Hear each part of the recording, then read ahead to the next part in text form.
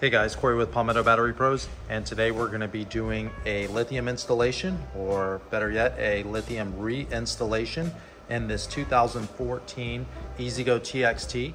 And if you are converting from lead acid batteries, the process is going to be the exact same way.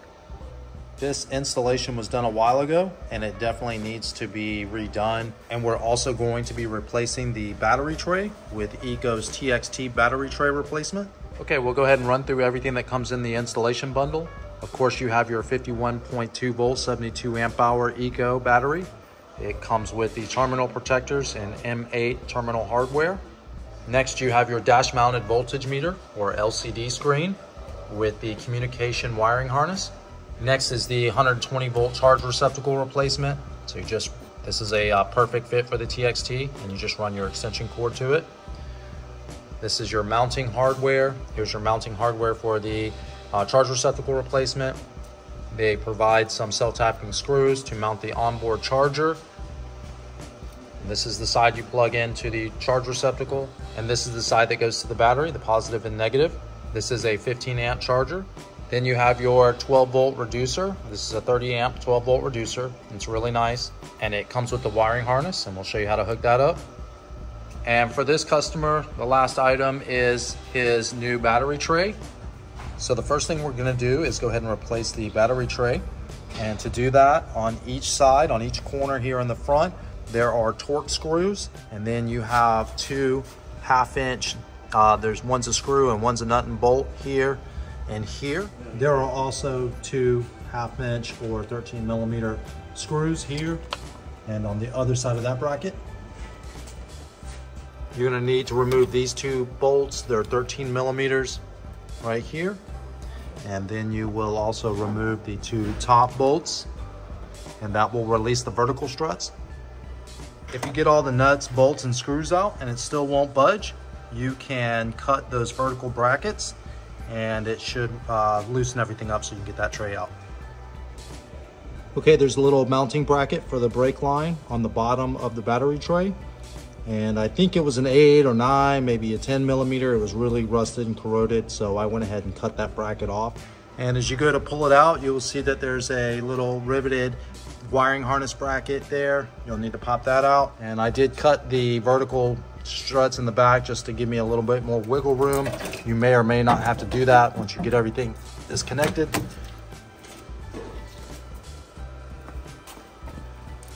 So at this point, we'll go ahead and address the charge receptacle.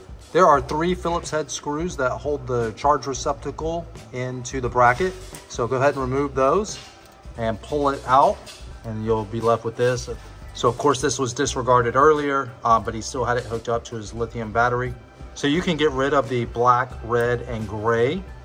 They went to your old lead acid batteries. You can just throw that away. Now, the small wire, which is blue and turns to orange, this is the reed switch, and it keeps the cart from working while the golf cart is plugged into the charger. So it needs to be energized. We're gonna come back about halfway and we're gonna clip it.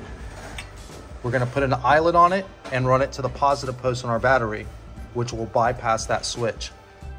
Once you snip the orange wire, you can go ahead and disregard the back of the charger receptacle and your old charging wires. In regards to the front of the charge receptacle, we are going to drill these out. These are rivets, not nut and bolt. So we'll go ahead and put the new charge receptacle into place, and we will use the provided nut and bolts to secure it to the cart.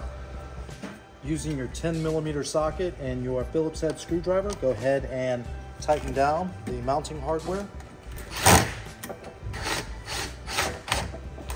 So while we have everything out, we're gonna go ahead and clean this battery tray top to bottom. We have the tray installed, and we have the torque screw in. There's the 1/2 inch, and there's another one in the back there. We have those tightened on each corner. We did use the supplied EZGO hardware, and you have these two nut and bolt here on this vertical strut. Same here.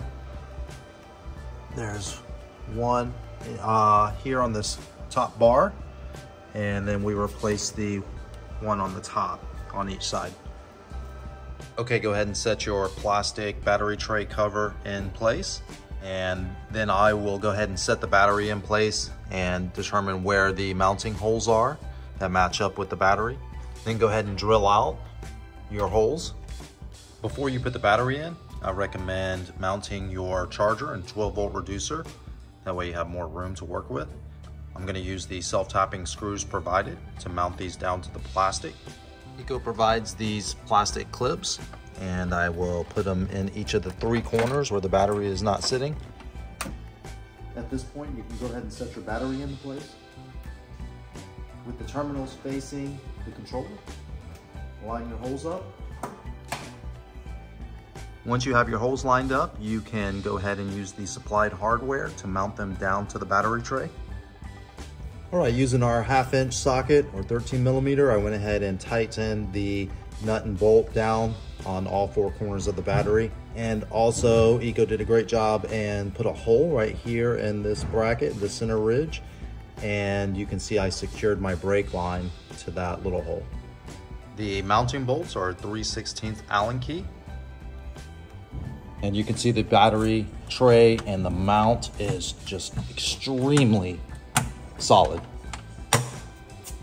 At this point, I'm going to take the voltage meter or LCD screen wiring harness, and I'm going to plug it into the communication port.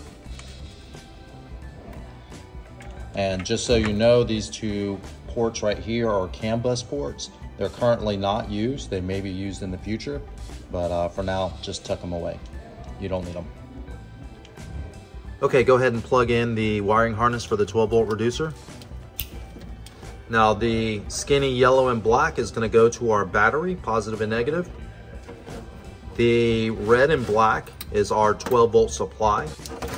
And the last wire on this harness is the long orange with the eyelet. So what we're going to do is we are going to run this up to the dash with the voltage meter wiring harness. I clipped the eyelet off and put a postie tap on, and I postie tap it to the cold side of the key switch. In this model TXT, you have little plastic tabs, and if you push in the center of them, they will pop out, and you can remove this panel right here. Next, go ahead and pull the long orange through, and you're going to want to pull all your slack and hide it here in the dash. And you can see right here, we postie tapped it to the blue wire out of the back of the key switch. And what this will do is it'll activate the 12-volt reducer when the key switch is on. Next, use your 2 1/16 hole saw to drill your hole where you want to mount your dash-mounted voltage meter. Using the LCD bracket and the hardware, what we're going to do is slide the voltage meter in our hole. Once you get your voltage meter in place, go ahead and put the bracket over the back. Using the nuts provided, go ahead and secure those to the back of the voltage meter. Next, go ahead and pull your voltage meter wiring harness through, and you're going to want to plug it into the back of the voltage meter, and you're not going to get it wrong. There's a 6 and a 4 pin. They only go one way. Zip tie the excess wire and hide it back up in the dash. Using the provided M8 bolt, we're going to go ahead and hook everything up to our positive post. We're going to go smallest to biggest touching the terminal. And first is the reed switch bypass that we cut from the back of the charge receptacle, put an eyelet to it. 48-volt supply for the EZGO reducer. Have the positive from our onboard charger. And the last item is our main positive cable, and you can see we have some corrosion. So we're going to use a wire brush and go ahead and clean this up before we put it to the battery.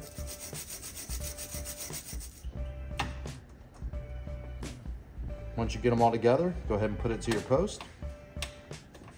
Then you can use your 13mm wrench and go ahead and tighten it down. Get it nice and tight, no wiggle room.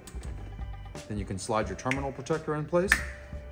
Now we'll hook up the negative side, and again we'll go smallest to biggest touching the post.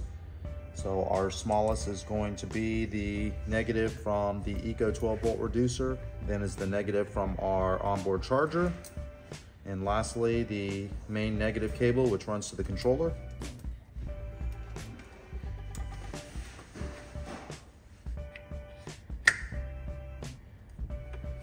Go ahead and plug your charger input wire into the back of your receptacle. And you can see here that this is the 12-volt output from the EZGO 12-volt reducer. So what I'm gonna do is I'm gonna extend this and do some wire management, run it around, and I'm going to put it right here to this fuse block. We have the fuse block installed, and we have our main positive and negative coming from the 12-volt reducer on the top and bottom. And you can see on the side and bottom, we have our 12-volt accessories. We have our 12-volt supply hooked up and squared away. So now we're ready to test the battery. Let's go ahead and turn the battery on with the on-off button. It will illuminate. Put your cart in run. We'll go ahead and put the key switch in the on position. We'll test the lights to make sure they work, which they do. And we'll put it in forward. And we'll lightly hit the gas.